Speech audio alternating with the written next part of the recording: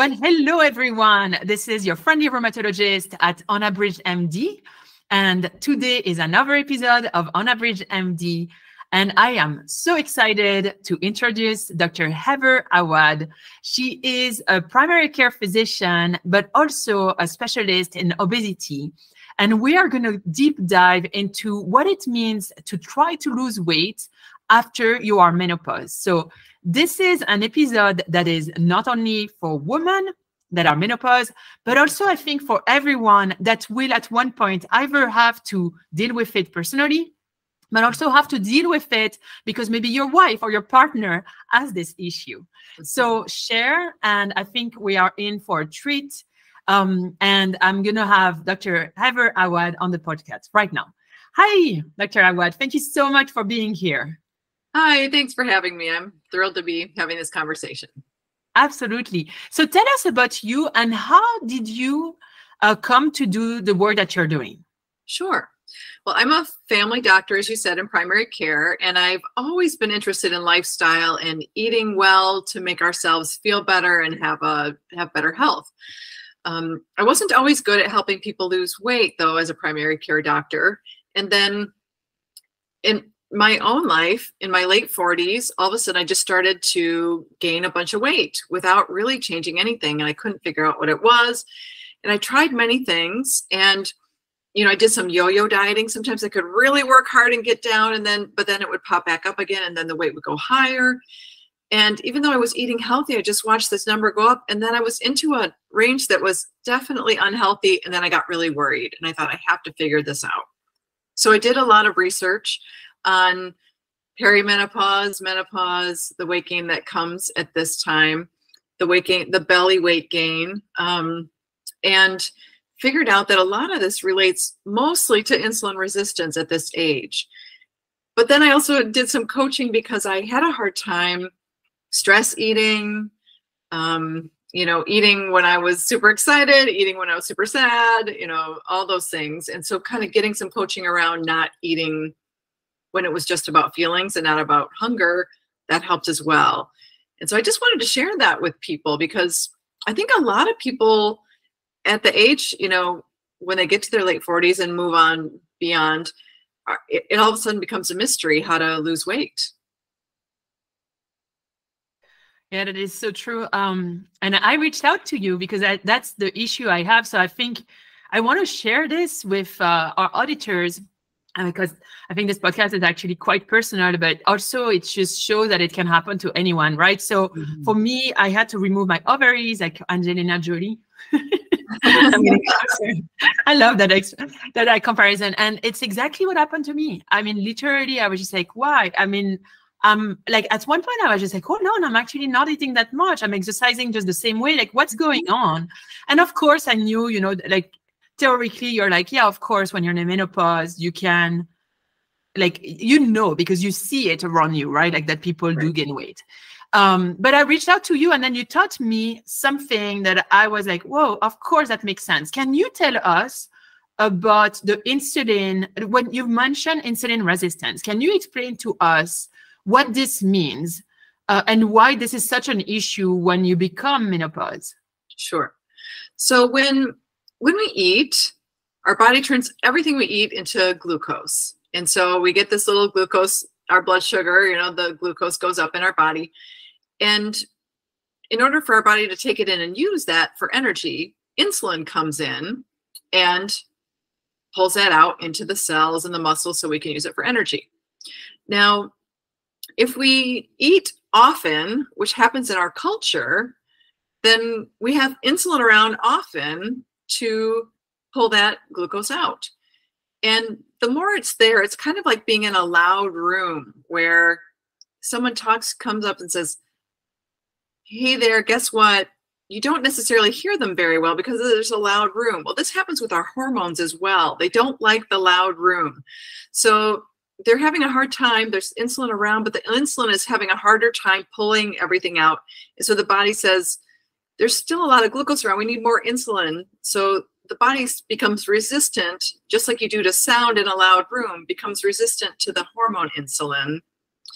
And so it keeps sending more and more and more. Now, the problem is that insulin is also our fat storage hormone. And so if we have high levels around all the time, we will always be in fat storage mode and never doing the natural thing where we use some of our fat for fuel. So the thing is, when you get into your 40s, or if you have a surgery that removes your ovaries, as your estrogen drops, and this can be, you know, kind of a crazy line or a real fast drop with surgery, then you have a natural increase in insulin resistance as well. That's just noted. It's multiple organs are involved with this. It's not very well understood. So it's really an important thing to pay attention to at this age or at menopause. Okay, that's really interesting. So so everyone goes through this insulin, there is like insulin and there's this risk of insulin resistance. But what you're saying is that people who have menopause, like women who are undergoing menopause, they have more risk of that. Right, right. Okay. And also, even if you wait, you know, if you have a surgical menopause, you're going to get this bumped.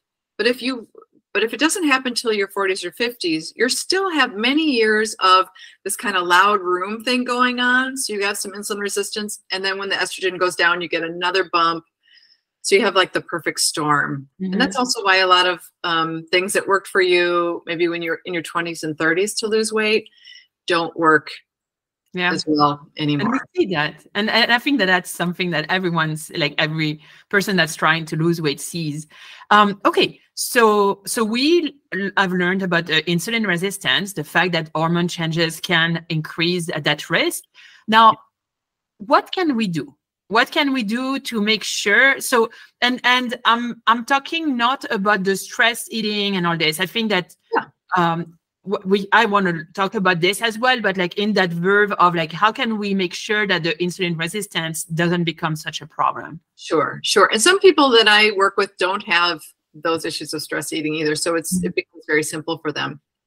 So if you think about it, in the late 60s, a grandma would tell their kids, don't snack. This is how you have a healthy body. Don't snack. But we live in a culture that snacks all the time now, right? But if we change that and have some time in between when we eat where nothing happens, where we're not putting anything in our mouths except for water, then we have time for our glucose and insulin to come up and go down again and be quiet. Now, the thing that's great about that is you think about if you're sitting in a quiet room, you're not in a loud airport, and someone comes up and says, hey, I want to tell you something. You're like, oh, you know, you hear it. It's loud. It sounds really loud, right? And that's what we want our hormones to do. So we want it to be quiet where there's nothing going on with our digestive hormones. And then we eat something and insulin comes in and is that little voice that says, hey, I want to tell you something. And then the cells are like, insulin, let in the energy. So if we can leave some space of time in between our meals, 3 to 6 hours, then our hormones are working naturally. So then you eat and the blood sugar comes up and the insulin will clear it out. And then things get really quiet for a while and the digestive system is not talking, it's quiet. And then the thing is that naturally then, if there's no eating going on, your body will just pull from fat because it's made to do that for energy because there's nothing going on. And then you eat again and there's blood sugar and the insulin comes in and it gets pulled in and it gets used and it's fine. And then it should get quiet again. And the body will say, oh, it's quiet now. We'll just pull fat for energy. And honestly, this is in the late 60s when we had people that mostly did this, we did not have an obesity epidemic. And there are some other things that go with it, but this is really very important and really fixes things for women in menopause and beyond. I think this is such a powerful, so, you know, I want to share because you taught me this and I started implementing it. And it took me, it took me a long time. And it took me you to realize that, hold on, that coffee latte that I'm drinking for like a full 2 hours is actually not allowing that. Right, right. So the things that you can have that don't activate your digestive system are water, or, some of the sparkling waters, if they don't have juice in them, they are fine. Plain coffee, plain tea, but nothing in them at all. Yeah, those are fine in between. But otherwise, yes, if you have some milk or some sugar or anything in those, then the digestive system has to work. Yeah, and I think that's like really interesting. I have one of my trainer, like a physical trainer, that was always telling me that they've looked at studies about exercise, and it's actually not the big exercise that allows you to get healthy and strong and all this. It's literally every single little thing that you do in life. So for example, if you take a bike to go to work, even if the work is maybe 2 minutes away, if you take the stairs, and it's all of those little things. And what I'm learning with you is how all of those little things that I'm doing, and that wasn't a problem before, but is now a problem. Yes. And so it's really cool. I want to just share my own experience, which is like, it's really, really cool to see, oh, wow, yeah, this is like a habit I have. It's just a habit. Like, I can change that habit. Like, I can be healthier and change that habit. Okay. So we've talked about insulin resistance. We've talked about how to make sure that our bodies are that our hormones are able to do their job by being in this quiet room. Talk to us a little bit about mindful eating and all of those things that you're saying about like stress and maybe how we eat stress. And it's so easy. I mean, there are cookies everywhere. Things are good. Yeah, it is hard. Any eating that you do when you're not hungry is some sort of emotional or stress eating, even if it's just for entertainment. So if you want to lose weight, you want to eat when you're hungry. And I understand that sometimes we have to eat on a schedule, and that's okay. You can eat your 3 meals if that's a good schedule for you. But in between, the question is, am I hungry? Because if you're not, then you don't want to have those things. Or if you're feeling a craving, go ahead and sit and examine that craving and say, what is going on? Maybe it's because you're in the break room at work and there's always cookies and you're like, the cookie table. I always look at them and I think I want that. So there's always the craving from that. And sometimes just sitting with that craving and thinking, is something going on with me? Maybe you're mad about something. So you can say, I'm mad. Maybe nothing's going on with you and it's just that it's there. But you can just notice that it's uncomfortable. You can sit there and be uncomfortable with it. You don't have to eat it. And you can actually just sit there and notice that these feelings don't last long. You'll have a strong, intense craving. And then if you just sit with it, you'll watch it fade out. And you'll also notice that you don't die from those cravings. Because our brain gives us that feeling like, that's a really good cookie. Like it's really an emergency. And then if you just sit with the craving, sometimes you're like, I didn't die from that feeling. It turned out it wasn't an emergency, even though it's a really good cookie. Does that make sense? It does. Yeah, no, that's beautiful. Yeah, I think we can all be proud once we do this and we're like, yeah, this is, it's okay. I can survive this. I've definitely been in that situation where everyone is getting an ice cream and I'm like, oh, but it's not for me, or, something like this. All right. This has been such a wonderful interview. I think that there's so many actionable steps here that our auditors can take. I wonder if you could tell us a history of hope, because that's what the show is about, hope driven by science. Yeah. Well, I have many clients, but I'll tell you about one. She's a 65-year-old business owner. She has not retired. She's still going strong. She and her husband survey land around Chicago, and she had just given up. And she just said, I tried to lose weight, and I just figured I see a lot of people my age who are overweight, and I thought I just can't, it turns out you can't lose weight at this age. You're just stuck being overweight. And she did this. She moved to 3 meals without snacks and cut back on some of the sugar she was eating. And without ever being hungry, she just lost weight easily. Yeah, that's awesome. Never give up. If you want something, just try to find the right person to help you. Right. I absolutely love this. And where can we find you, Dr. Awad? Sure. You can look at me up at heatherawadmd.com. And also you can look up my name on social media sites as well, but that's my website. Okay, that's excellent.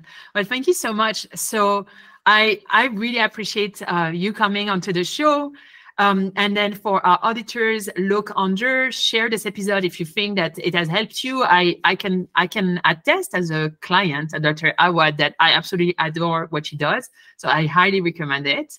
And I'm not 50. Right. When I saw this, I was like, hold on. Right. But it does work for me because I am menopause. Yeah, menopause. So if you're looking for someone to help you lose that extra weight and just be healthy, and I think that's what I came to you. I was like, hey, I want to stay healthy because overweight is clearly associated with breast cancer recurrence, with diabetes, with some inflammatory arthritis, rheumatoid arthritis, psoriatic arthritis. So I'm a big proponent of making sure that we have healthy bodies for, all of my patients. And then I'm going to just finish this. If you're looking for a rheumatologist in the Denver and Colorado area, I'm the first rheumatology in direct care. So I don't contract with insurance. You can get an appointment right away. And I would love to see you. Well, let's see each other next week. Thank you, everyone. Bye-bye.